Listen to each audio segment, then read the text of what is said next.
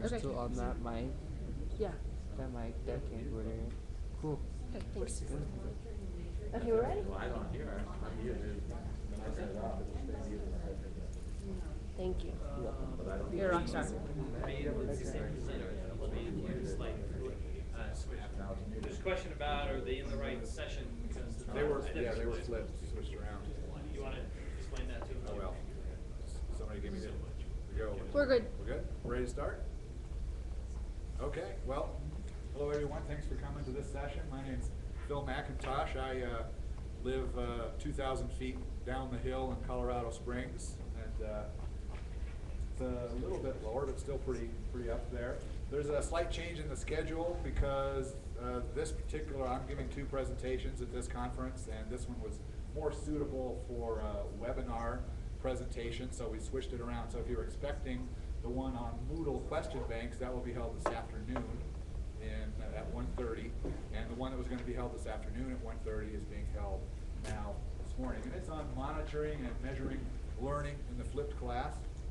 This is my 8th year of going into my 9th year of teaching. I've taught middle school the whole time, and last year and years before that I've taught 7th grade mathematics, and next year I'll be teaching 7th grade math and also 7th grade science at Challenger Middle School. And I went 0 to 60 overnight, you know, from being a traditional classroom teacher to being the flipped teacher. So I went mastery Talk louder. and the flipped model completely, which was difficult. It was the hardest year I've ever had in teaching, but also the most, it went by fast, I can tell you that. All right, so there's a slight difference between monitoring and measuring. I would say monitoring is more of you keeping your finger on the pulse of how individual students are going. Is this working for them? Is overall the program working? As opposed to measuring when you actually are trying to assess whether the desired learning objectives are being met and to what level. Okay? So I divide the assessment hierarchy into 2 basic groups. There's self-assessment, which I believe is the most important one, which is why I have it above the other directed assessment. And self-assessment, that's obviously the learner. And we as adults are pretty good at being able to figure out if what we're doing is being effective that we're trying to learn, usually. Okay? Not always, all right?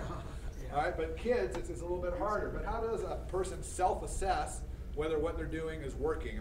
I want to learn how to program in Java, and I'm going to do it by myself, or somebody's going to teach me.